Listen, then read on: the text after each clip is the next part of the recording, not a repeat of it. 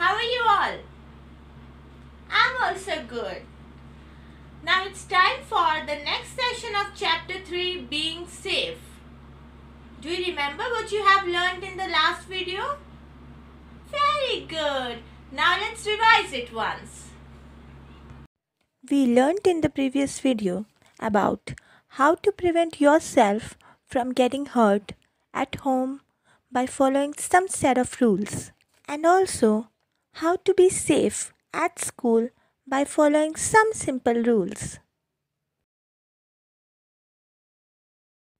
Now it's time for some safety rules that you have to follow when you are on the road. The first one, we should always cross the road with an elder. Why? Because there are many vehicles on the road. Do you know about it?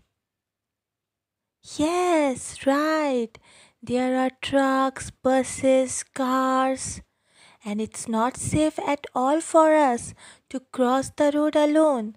So, we should always cross the road with an elder, even not with a friend of your age. Okay? Second, we should always follow traffic rules. Why? Because the traffic rules are made for our safety, and our safety is our life. Now, the third one, we should look to the right, then left, and again right before crossing a road. And you know, students, why do we have to do this? To make sure that there is no vehicle passing by on the road and the road is safe for us to cross. This thing should pop up in your mind first, that is the road safe now for me? Then only you can cross the road. Now the next one, we should not throw fruit peels and garbage on the road. You know, students, it is also not a nice habit to um, throw waste everywhere. To throw papers, garbage everywhere. So, we should not throw fruit peels and garbage on the road. Why? Because it can cause us to lose our balance while walking, which can result in a very serious accident. Now, the next one, we should never ride a bicycle on the main road. We should always keep to the left side of the road while cycling.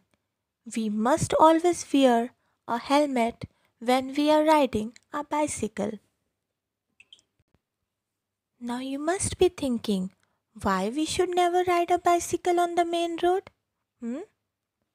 We enjoy doing it. No, students. It is very much unsafe to ride a bicycle on the main road because the main road is not meant for it. You are kids, and kids are not allowed to ride anything on the main road.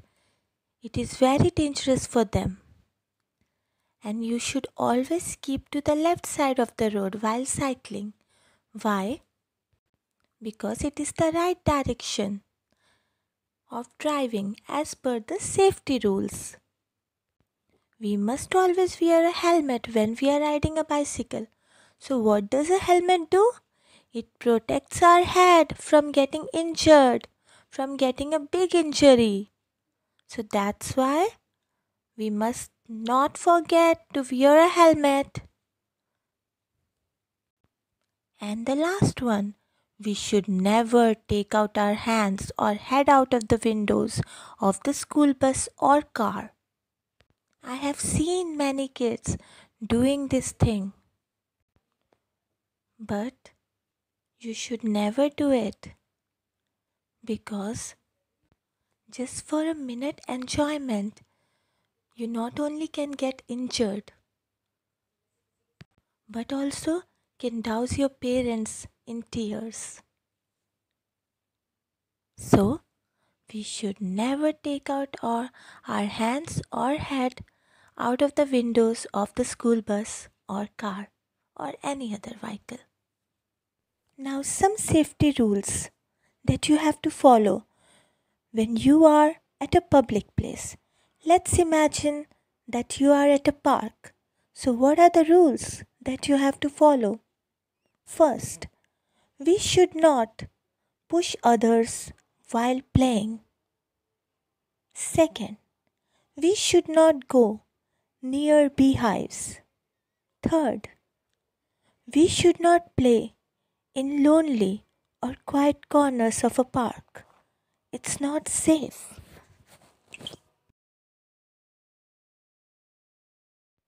Fourth, we should stay away from bushes. What are bushes? A shrub or clump of shrubs with stems of moderate length. Fifth, we should not talk to strangers in a park or accept something from an unknown person. Now, students, imagine that you are at a swimming pool. So, what are the rules that you have to follow there? First, we should enter a swimming pool only when there is an elder, lifeguard, or a trainer around us. So, who's a lifeguard? Do you know? Well, let me tell you. A person on a beach or at a swimming pool whose job is to make certain that the swimmers are safe and save them if they are in danger. Second, we should always use our safety tube, flippers, and underwater goggles. So, what are flippers? A flat rubber attachment worn on the foot for underwater swimming, commonly known as duck feet. Now, third one, we should keep away from a pool's drain pipes and other openings to avoid getting stuck. Students, today's lesson is done. Hope you all understood it well. Thank you and take care.